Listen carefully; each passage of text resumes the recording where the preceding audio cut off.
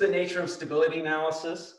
And so we're also going to extend this to the case of elastic structures, elastic beams. Well, hey, you guys, remember last time, last Monday's lecture, we had the bee flying around here. That was kind of entertaining. I don't think anything that interesting could possibly happen. Do you guys? I don't know. That was kind of funny. What's up, Dr. DeSmit? How you doing? Oh my gosh. Hey, who's this? Oh man, it's Josh Dobbs.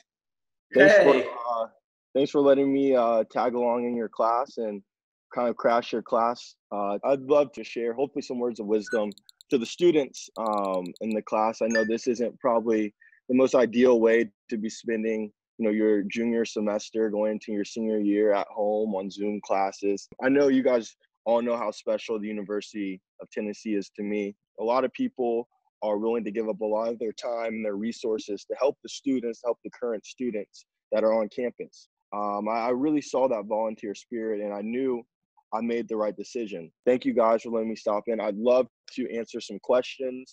What is the coolest or most influential learning experience you have gone through post-college? Respect to Minshew.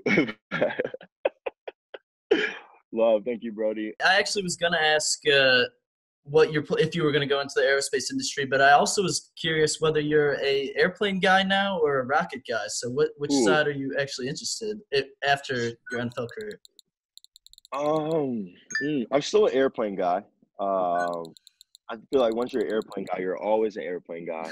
Oh, I meant to ask this question. When you're up in that F-16, did you black out? Did they pull Gs? So we did a 9.1 G turn. I didn't black out, but I saw the vision. I started getting really bad tunnel vision, but we were able to make it through it. It was difficult. Now, what gets you, like, the G turns aren't bad, but what gets you are like the slow, like the barrel rolls that they do and the flips.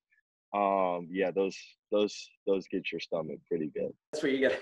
That's the tough one. Yeah, you didn't black out. Those are the tough ones. That's probably the football training there. The freakiest thing though, when you get in the cockpit and they say, okay, now arm your seat. So you got to arm your ejection seat. So you got a hot seat the whole time. And then he says, if we have a bird strike and something happens to me, just make sure I'm awake before you eject us. I'm like, wow, like it's real. Like when you get in that cockpit, it is real. So pressure's on for sure. Yeah, you gotta be locked and loaded. That's for sure. I just want to let you know that since I came to UT, even to this day, I can't tell anybody that I'm an aerospace engineering student at UT without being asked if I know you. Well, now you can say you know me.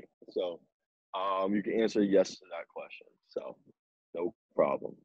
Glad I could stop in. Any other time you want to drop in? Hey, totally. I'm just sitting at the house. I got some free time. I might stop in, just learn some more, just go back and refresh my mind on some structure. So I'll let you know if I stop back in.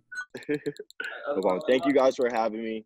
I appreciate it. Go Vols always. And praying for you guys. Stay safe during these times and wash your hands, please. See you guys.